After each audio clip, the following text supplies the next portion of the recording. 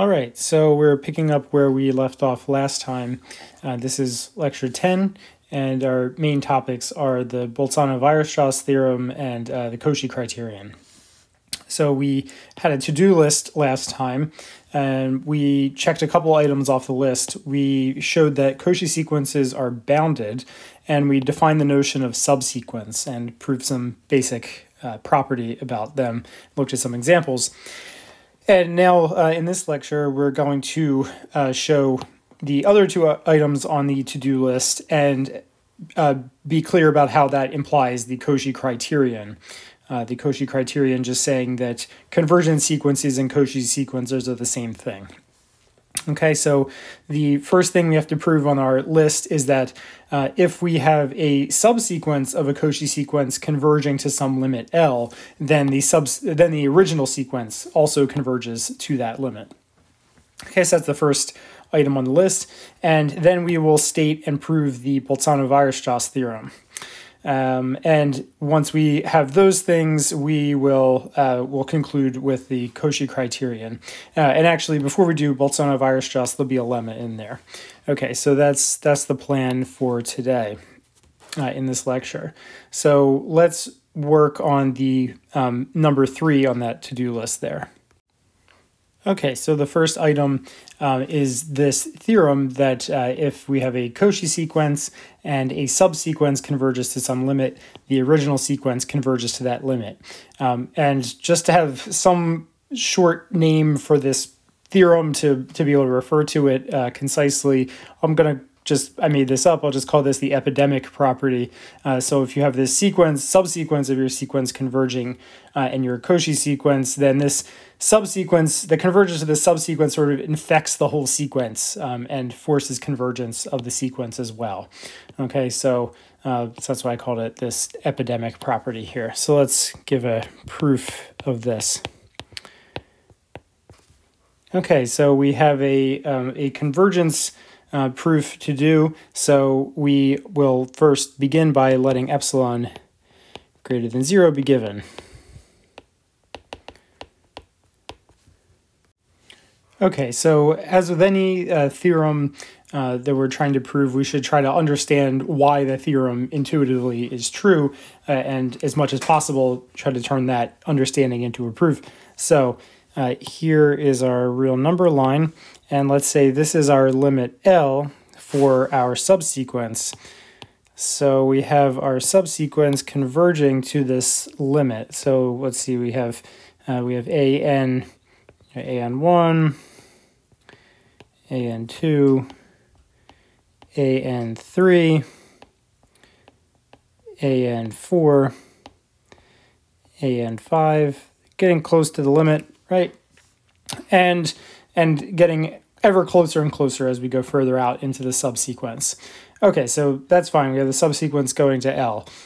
So what else do we know? We also know that our sequence itself is Cauchy, right? And so what does that mean?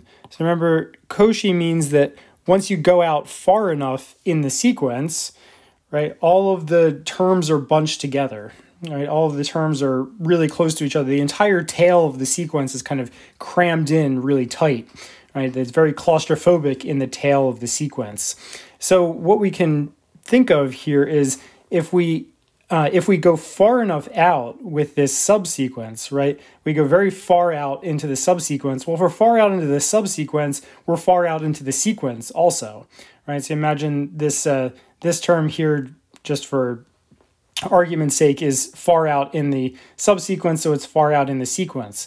Well, if it's far out in the sequence, then because it's a Cauchy sequence, right, all of the terms in the tail after that point are all going to be crammed in together, right? So if I look at, let me see here, so if I look at this an4, then everything in the original sequence, right, beyond an4 is going to be crammed in close to an4, right? So it's going to be, so like we're going to have some interval, right? an5, that's after an4, so that's going to be part of it. The whole sequence, original sequence after an4 is going to be crammed into this interval, right? And then if we go out even further in the sequence, everything's going to be even tighter, right? Because as you go out further in the sequence, you know, right, because it's Cauchy, for any epsilon that you're given, the tail is going to be crammed into there. Okay, so given any epsilon, no matter how small, you can always go out further in the sequence so that it's crammed in even closer. So, if you have, you take AN6 here, which is way further out in the sequence, then the whole sequence is going to be crammed in even tighter. So let me get some variation in the color here. Right, so the whole sequence after AN6, right, should be crammed in that little interval around AN6. And so you kind of see, since everything in the original sequence is going to be close to the elements in the subsequence because it's Cauchy, right? So we know that, but also the elements in the subsequence are going to be getting close to L. So if I can just kind of schematically say this, basically the AN, those are close to the ANK, right, when n is large. So when n is large, and this is using the fact that, so since the sequence is Cauchy, I guess I'll say because, just sort of abbreviating. We're just writing down our ideas here, so don't have to be too fancy. So because the sequence is Cauchy, and we know that because the subsequence is converging, the ANKs are going to be close to the limit, L, right, when K is large. Okay, and this is just by the convergence. So this is because ANK is converging to the limit L. And then we sort of have this, roughly speaking, have this transitivity. If the ANs are close to the elements of the subsequence and the elements of the subsequence are getting close to the limit, then everything in the original sequence is getting close to the limit. Okay, so you can kind of imagine this, this subsequence is walking out to the limit L, and it's dragging the whole sequence along with it, right? There's this, like, for each element of the subsequence, there's a kind of cloud around it, which contains the whole tail of the sequence beyond that point. So you have this, as you go out further in the subsequence, you have this cloud around there, which is containing the whole sequence, and those little clouds are getting smaller and smaller, right? So the whole, so the center of the cloud is getting closer to L, and the cloud around that subsequence point is shrinking and getting smaller and smaller, right? So that whole cloud then is kind of converging on L. Okay, so that's the intuitive picture that we're just going to have to figure out how to write a precise proof of. But that should give you, I hope, a decent intuition for why this result is true. Okay, so now we have to figure out how we're going to organize the proof here. So ultimately, to show that AN converges to L, the last step we need, right, we need to look at AN minus L. We want that to be less than epsilon. And according to our idea here, the reason it's going to be less than epsilon is because AN is getting arbitrarily close to the ANKs, and the ANKs are getting arbitrarily close to L, right? So we have this intermediary of the ANKs. So we're going to, our AN is going to be somewhere in this, like, orange interval, say. We're measuring the distance from that to L. We're going to first measure the distance to the blue, ANK point, sort of split it in the middle. That's his typical triangle inequality stuff. So we're going to say this is less than or equal to AN minus ANK plus ANK minus L. Okay, so you're just inserting plus and minus ANK and then using the triangle inequality to split that there. And ultimately, we want this to be less than epsilon, right? So we're just going to make, so what we want is for this first thing to be less than epsilon over 2, say, and we want this second one to be less than epsilon over 2, and that in total then will be less than epsilon. Okay, so what we want is to somehow make these quantities here less than epsilon over 2 each. And let's see how we're going to do that. Well, where are each of these going to come from? Well, this, right, AN close to ANK, we decided that should happen because the sequence is Cauchy, right? So when you go, when these n and n sub k are far enough out, in a certain tail of the sequence, they're going to be arbitrarily close together by the Cauchy property. Okay, so this is because Cauchy. So that's that first one. And then the other one is because of the convergence. Okay, so A and K is convergent. Okay, so those are the reasons. And let's just write down sort of what the Cauchy condition and the convergence condition are so we can stare at them and figure out how we're going to organize things. So the Cauchy condition, remember, is going to say that there's an M, so we have M and N bigger than or equal to, so after some point in the sequence, and let's say N1. That's it. So ultimately, I want to be able to pick a capital N that this little n is bigger than or equal to, and that's going to be based on this one. So I'm going to call that N1 instead of just N. And once we have that, that implies that AM minus AN, the tail is scrunched up. So we'll be able to make that less than epsilon over 2. Okay, so we'll be able to find a point in the sequence after which these things are crammed in less than epsilon over 2 away. Okay, and also our subsequence is converging, right? The convergence of the subsequence index is k. So that means that there's going to be some big K, right, such that when little k is bigger than or equal to the big K, that implies that the A n k are within epsilon over 2 of the limit. Okay, so basically the picture is like this. I'm gonna redraw this. I don't think we need that anymore. Okay, so we have, right, okay, so we're trying to figure out how far out to take our AN. We definitely know that we want our N to be past this, this capital N1 point, right? Then the whole sequence after that point is all crammed in to this less than epsilon over 2 thing, right? So we sort of have our element of our sequence, so our AN, right? So if we take our little n bigger than or equal to that N1, we'd have our AN sitting here, and then there's this little interval around it. So we have AN plus epsilon over 2. And then we have AN minus epsilon over 2. And all we want is this, right? So what we want is this ANK here. We want that to be one of these AMs, right? So what we want is our NK, one of the elements of our subsequence, to be far enough out that it's past this N1 point, right? So we want our ANK guy to fall into this interval here.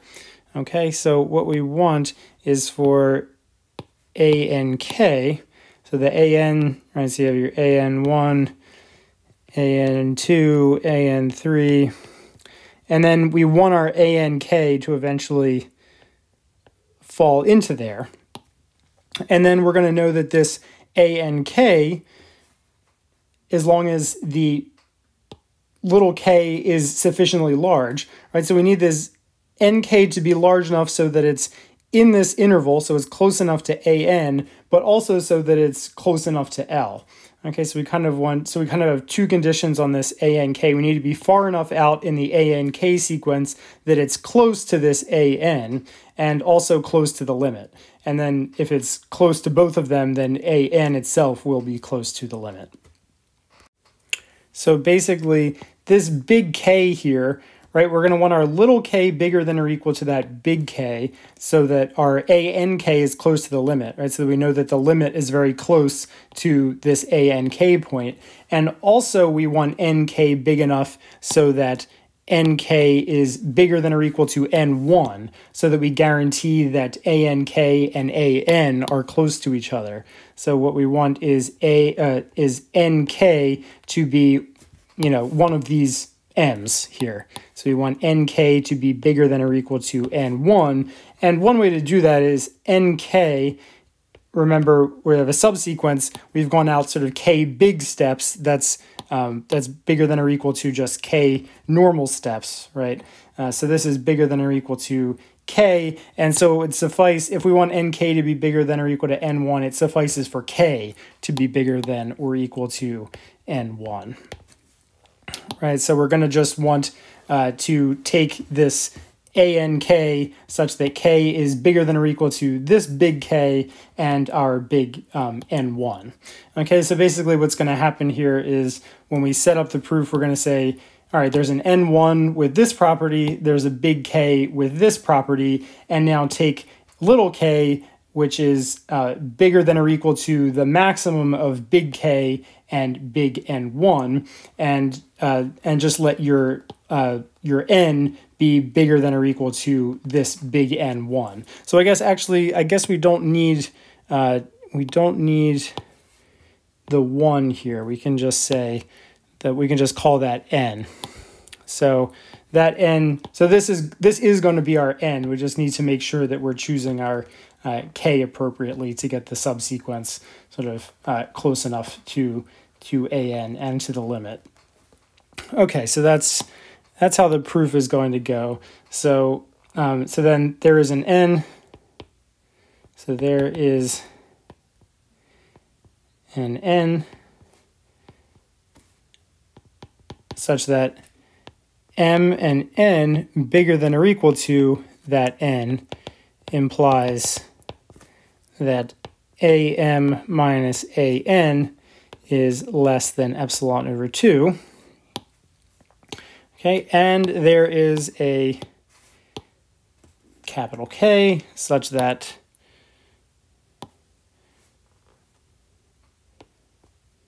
and a big K such that little k bigger than or equal to big K implies that ank is within epsilon over 2 of the limit. And I don't think we need this picture anymore.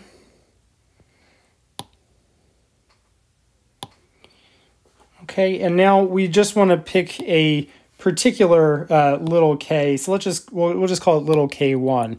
So choose little k1. We want that little k1. We want that to be bigger than or equal to n1 and bigger than or equal to big K. Right, so choose k1 equal to the maximum of big K and big N1. So then the reason for that, so K1, that's bigger than or equal to big K, so that means that A sub nk1 is within epsilon over 2 of the limit. So K1, so little k1, that's bigger than or equal to big K, yielding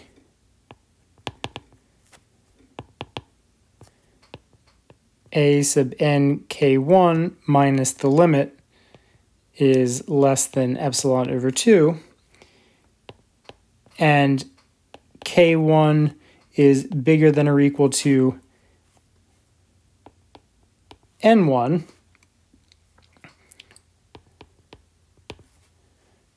well, I guess let's just say it, and n sub K1, that's bigger than or equal to K1, and K1 is bigger than or equal to N1. So we also have, well, that means our n sub K1, that's bigger than or equal to N1. Oh, sorry, I put in N1, but I didn't mean that because we just had N. So this, we don't need the 1.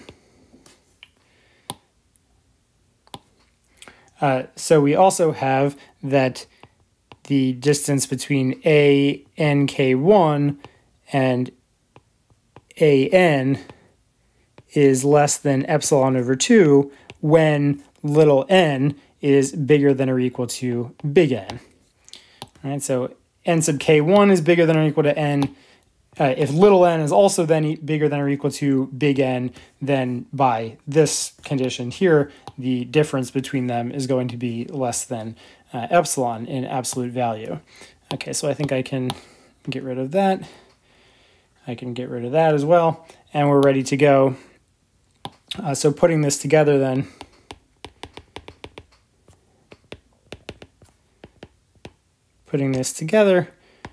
we find that if little n is bigger than or equal to big N, then the distance between an and the limit is less than or equal to the distance between an and an sub k1 plus an sub k1 and limit, and we know that both of these are less than epsilon over 2.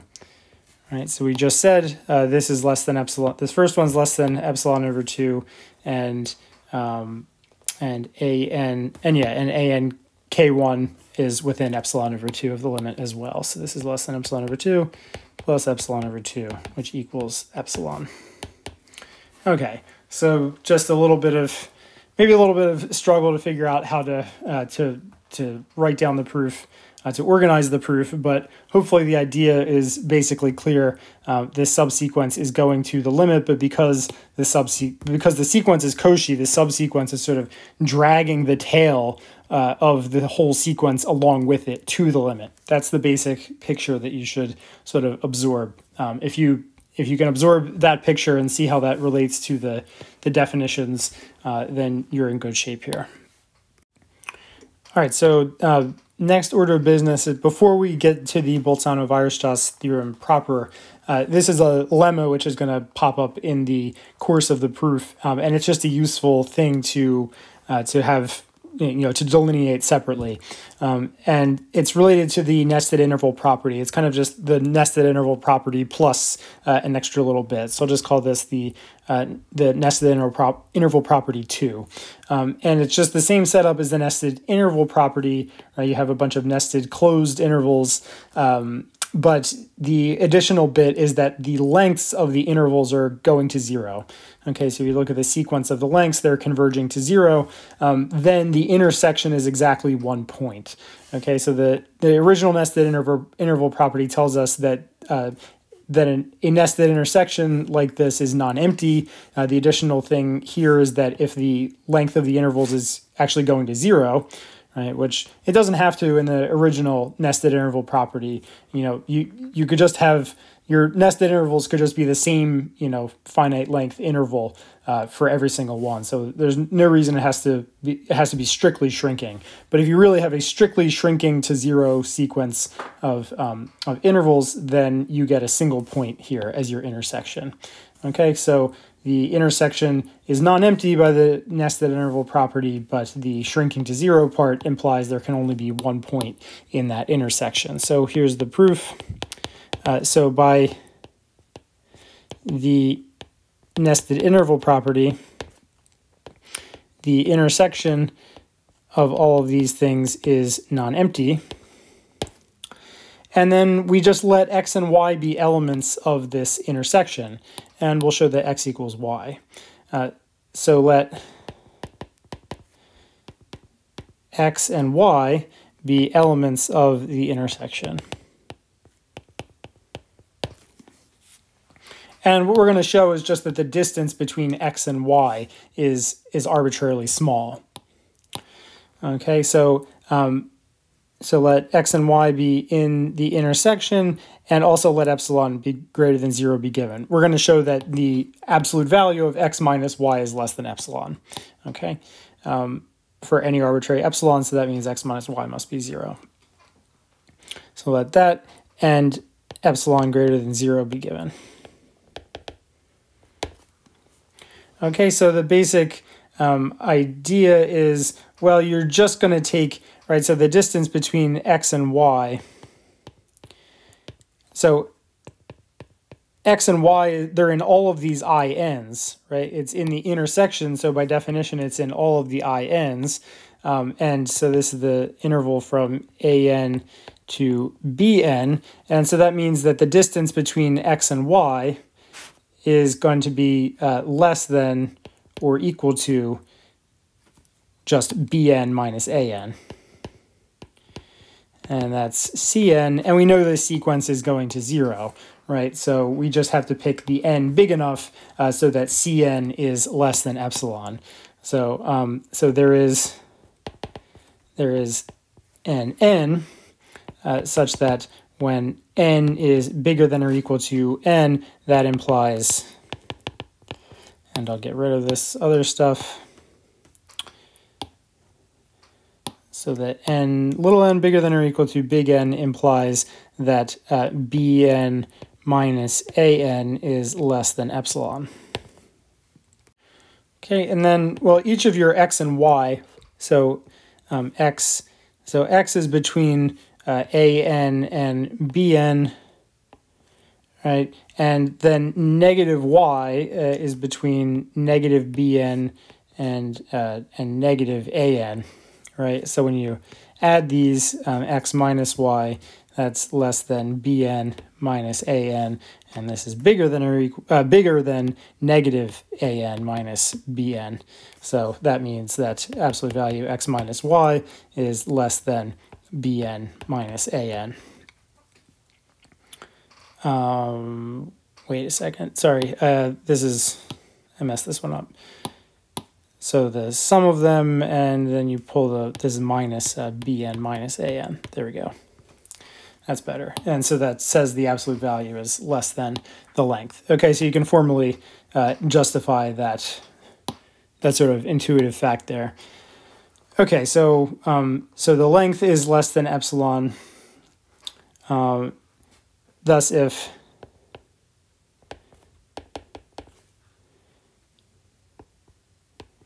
n is bigger than or equal to n, since x and y are in the intersection,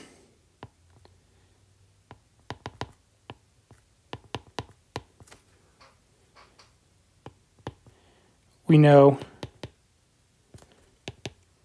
that x and y are in In, and so this is the n bigger than or equal to that n,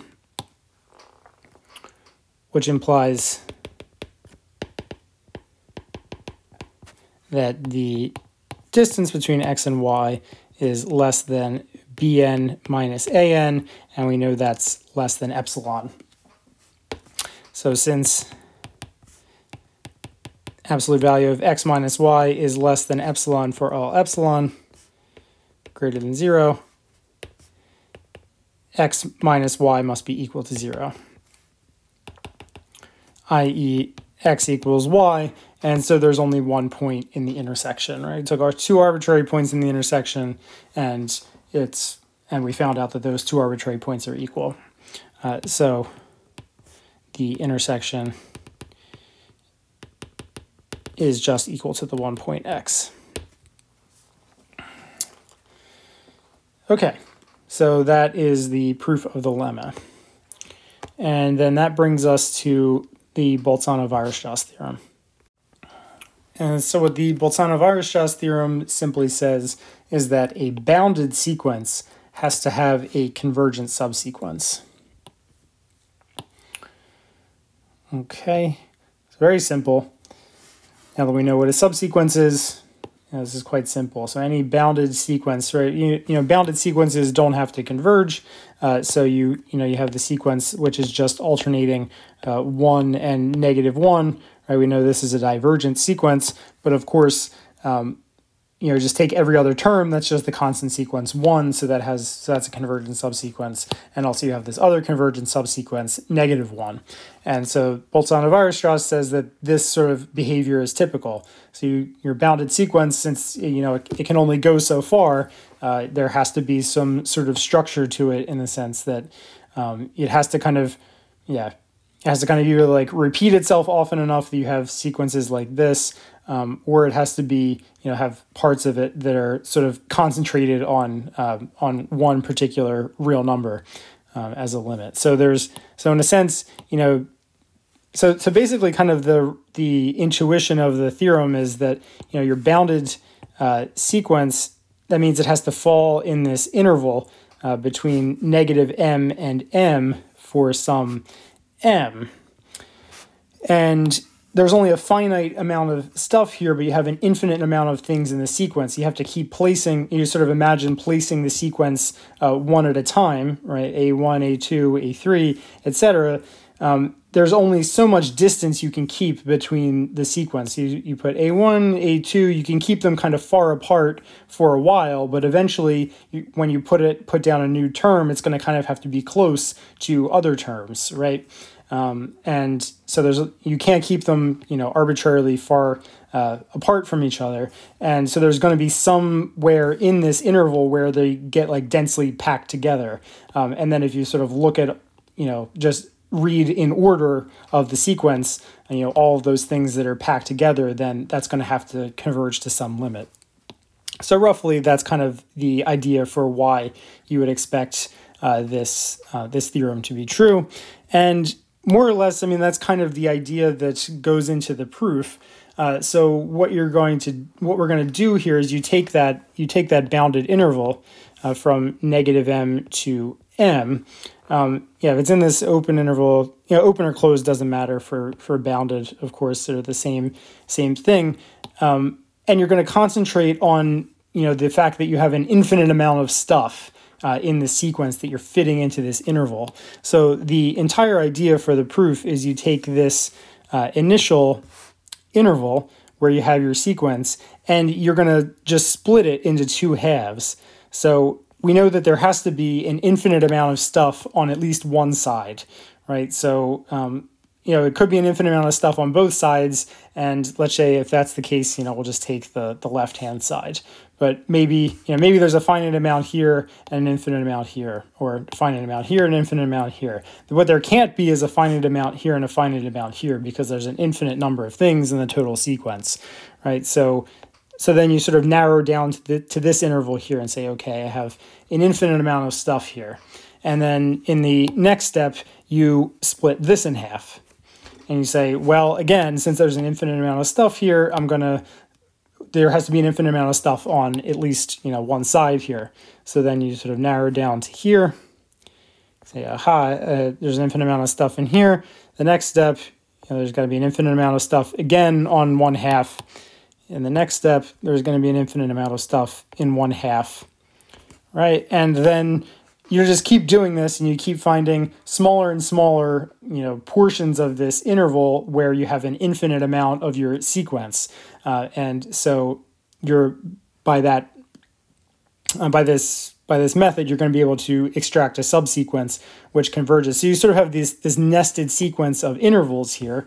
Okay, so we're going to end up using the nested interval property, which is going to converge down to a single point, because from that lemma, right, these are shrinking by a factor of 1/2, so their lengths are going to 0. So there's going to be some limit in here, and we have an infinite number of things in the sequence in these intervals. So we're going to be able to make up a subsequence that converges to that limiting thing that's in the intersection of all these nested intervals. All right, so that's the basic strategy of the proof. Is you sort of divide and conquer, and you sort of divide again, divide forever, and conquer, finding a limit and creating an appropriate subsequence. Okay, so all we have to do is kind of write down what this idea is, and then check a couple details. All right, so the proof is, so since our sequence is bounded, so because the sequence is bounded,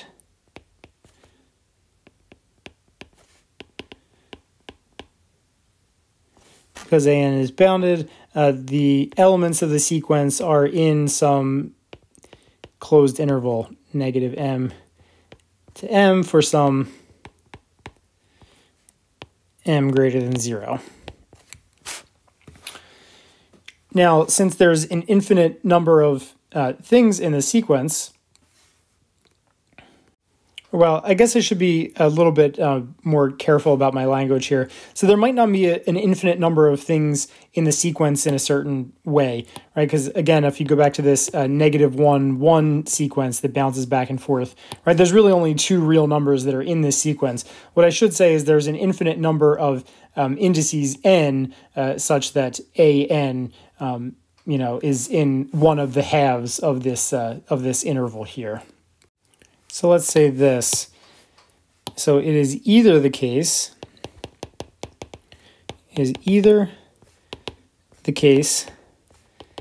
that a sub n is in negative m to 0 for infinitely many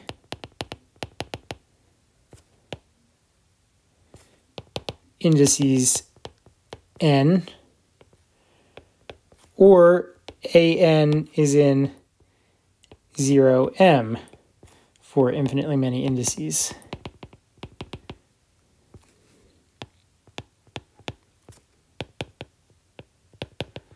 Okay, I mean, it can't be that that you have only finitely many indices where it's in this and finitely many in this, because that, the whole sequence is in there, and you have infinitely many indices in here total, so it can't be finite in both halves, because then that would be finitely many total. So that wouldn't make any sense. So at least for one of these halves, there has to be infinitely many indices n where the an's are in there.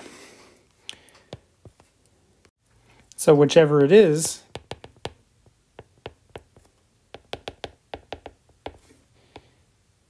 call this interval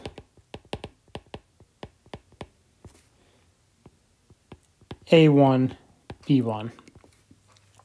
And let's say if it's both, just choose the one on the left, I guess. Or you could always choose the one on the right. I don't know. We'll just go with the right, I guess. If it's both, just set A1, B1 equal to 0m.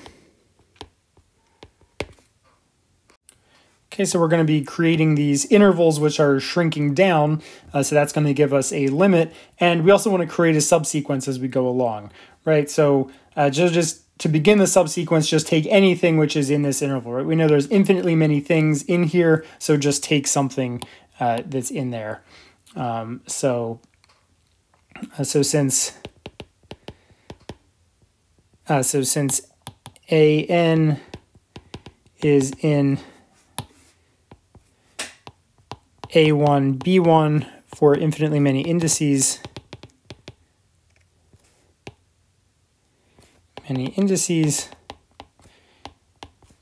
we have A sub n1 in the interval A1, B1 for some n1. Okay, so just randomly, take any index you want as long as it, the thing is falling in this interval, and that'll be where we start our subsequence. So now what we do is just sort of iterate this process. So applying the same argument,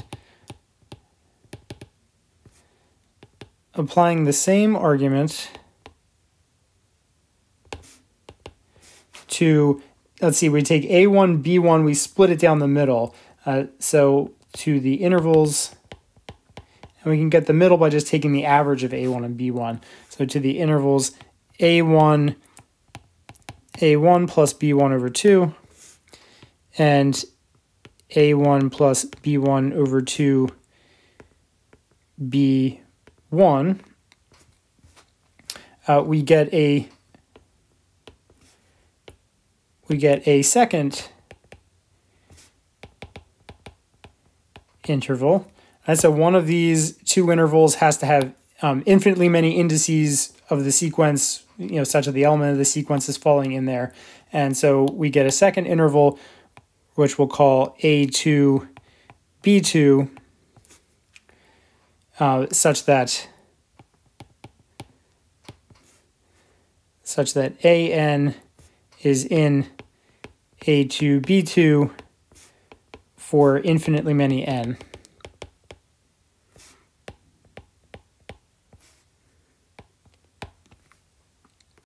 So what we can do, since there's infinitely many n, right, there's only finitely many n from 1 to n1, right? So that doesn't exhaust all of the n. So we can so there's got to be some n bigger than n1, such that an falls in here. Okay, so thus there is an n2, which is bigger than n1, such that A sub n2 falls in A2, B2. And so what we should also note, so note also that, so what we need to note here is that, well, we need to use the nested interval property, right? So just note that, we subdivided our original interval. So whatever interval here of these two is A2, B2, it's contained in A1, B1. And also the length is half the length of A1, B1. Right, so the length of A1, B1 is m, so the length of A2, B2 is going to be m over 2. Okay, so note also that that we have A1, B1 containing A2, B2,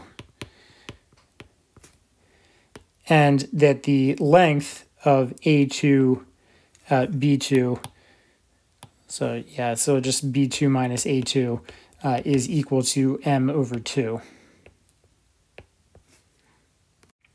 And of course we can clearly continue in this manner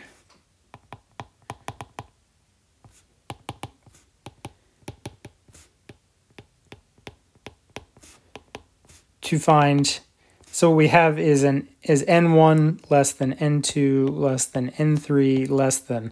such that, so we have this increasing sequence of natural numbers and intervals, so we have A1, B1 containing A2, B2 containing A3, B3 containing ... such that the A sub n sub I are in AI, BI, and, oh, I just realized something.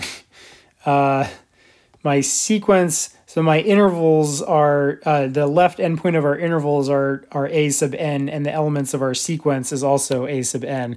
So I might want to just fix this before the problem gets any worse. So here's, oh no. Okay, I'm going to fix all the ANs and I'm going to make them XNs and then I'll come back. Okay, terribly sorry about that. I think I got them all, changed all of the references to the sequence. The sequence is now called X sub n. Okay, so we're picking up here. So we have this increasing sequence of natural numbers. Those are going to index our subsequence, decreasing sequence of intervals, and the X sub n i's are in AI, BI, and also the length of the intervals BI minus AI is equal to m over, let's see, when we had 2 here, it's just 2 to the 1, B3 minus A3, we're going to have another factor of 2 here, so that's going to be 2 to the 2, so it's just off by 1. So every time when we have BI minus AI, it's 2 to the I minus 1. Okay. All right, well, that's more or less it, because now we apply the nested interval principle, or property. So by the NIP, and so by NIP, well, I guess maybe we should say, because I really want to use NIP2, right? So note that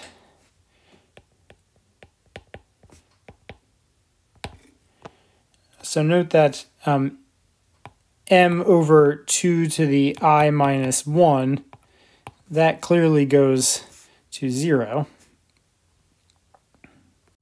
And if you want to be really sure about that, it's easy to see that that j, j is less than or equal to 2 to the j for any natural number j, right?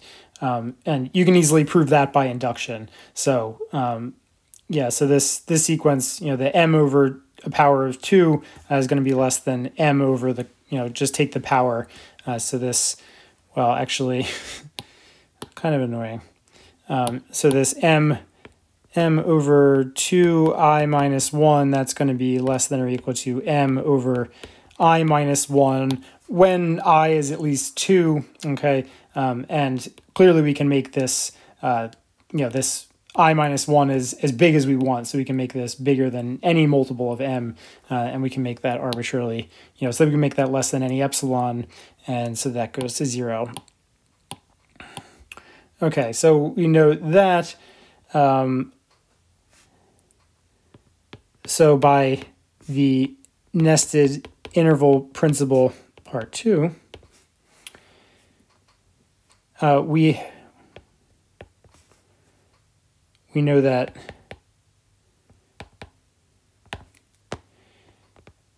the intersection, let's say k, so k equal 1 to infinity of all these intervals ak, bk is equal to a 1-point set for some x.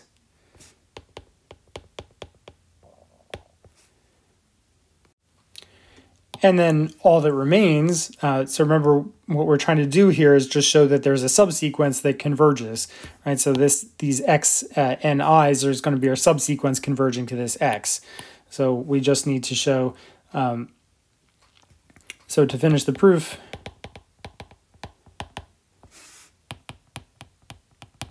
we show that x sub n sub k converges to this x. And that's pretty obvious that, x is in all of these intervals, and the x and I are in those intervals, but those intervals are getting arbitrarily small, right? So the distance between x and k is less than or equal to the length of this interval, which is m over 2 to the k minus 1. And, as we said, you can make that arbitrarily close to 0. So we'll just run through that argument. So let epsilon greater than 0 be given.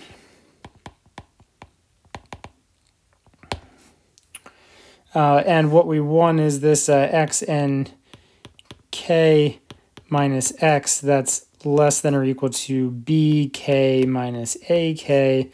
That's equal to m over 2 to the k minus 1.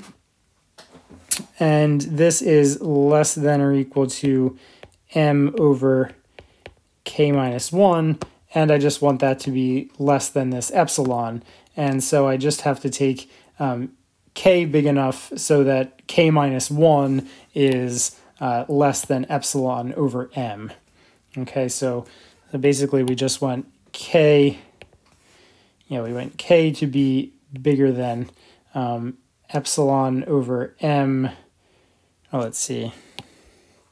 So whatever, just solve that, so just solve this inequality. So we have 1 over k minus 1 less than epsilon over m, and so k minus 1 is bigger than epsilon, or m over epsilon, and so k we want to be bigger than m over epsilon plus 1. Okay, so that should do it. Okay, so I should just need that last line there. Let epsilon greater than 0 be given, and choose big K such that big K is bigger than m over epsilon plus 1.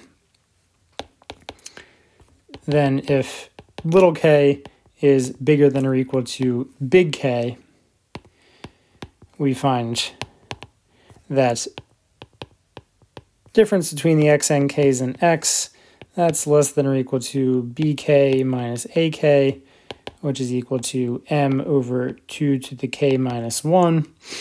And this is less than or equal to m over 2 to the big K minus 1. That's less than or equal to m over big K minus 1. And big K minus 1 is bigger than m over epsilon, so this is less than m times epsilon over m.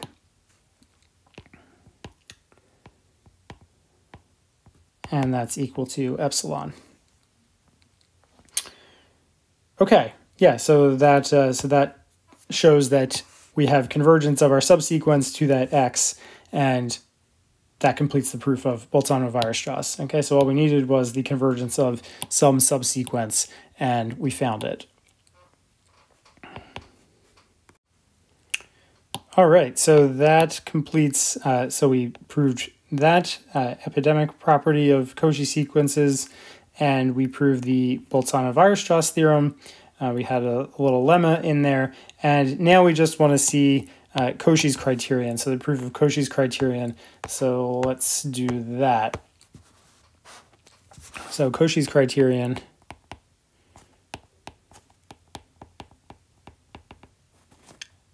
says that a sequence converges if and only if it's Cauchy. It's a Cauchy sequence.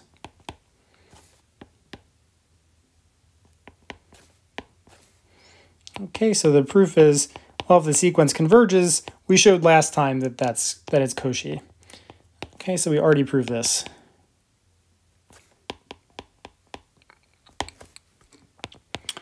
And in the backward direction, this is just going to be a consequence of all the results that we've discussed. So we have a Cauchy sequence, and what we want to do is use Bolzano-Weierstrass, which says that a bounded sequence has a convergent subsequence. Okay, so, well, we have a Cauchy sequence. Our Cauchy sequence is bounded? Yes, right? So we prove that Cauchy sequences are bounded. And so a Cauchy sequence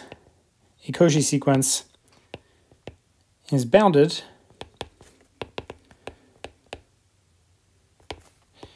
so by Bolzano-Weierstrass,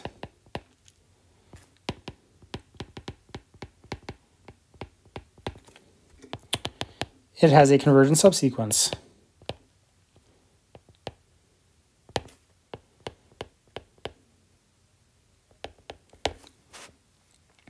By the epidemic property,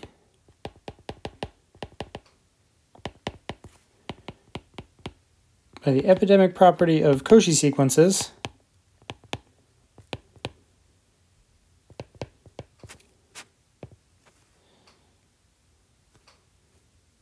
or I guess maybe I should just say but by the epidemic property of Cauchy sequences, the original sequence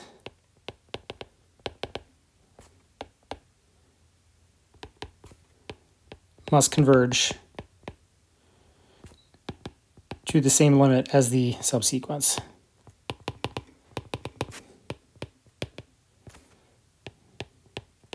And that is the entire proof.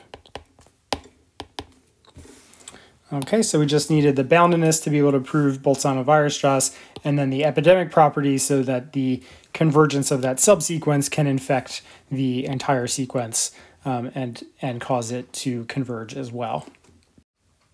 Okay, so I think I'm going to stop there. That's it for the lectures for this week. I know there was, a number of new ideas introduced, and I tried to lay it out the best I can so that it was comprehensible. So try to take it all in, see if you can figure out how everything is fitting together, and we'll reconvene in the next lecture next week.